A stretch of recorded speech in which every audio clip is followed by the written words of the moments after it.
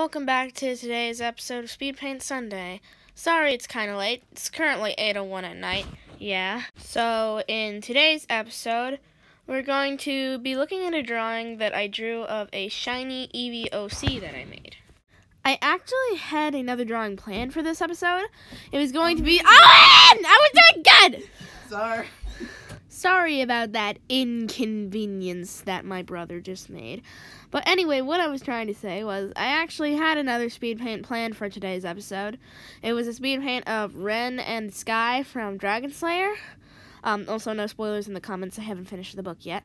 But anyway, long story short, I was too slow at drawing and couldn't finish it.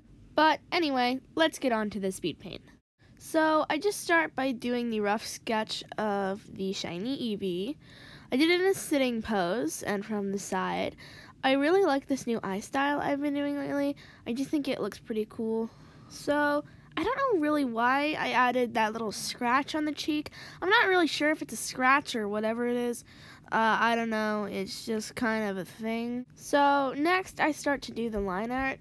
Lately I've really been into not like solid black line art, but like a light purplish, a dark purplish pink or a dark blue or something. I don't know. I just think it looks really good. Then I start to experiment with eye colors. I just ended up going with a basic blue because it fit her color palette well. So after that, I start to do the little shiny swirly things. This wasn't actually my idea. I saw this drawing when I looked up Shiny Eevee art on Google. It looked really cool, so I tried to do it. Then I added the little white border thing around it, and we're done. So I hope you liked today's episode of Speedpaint Sunday and that you have a good day/night. Goodbye.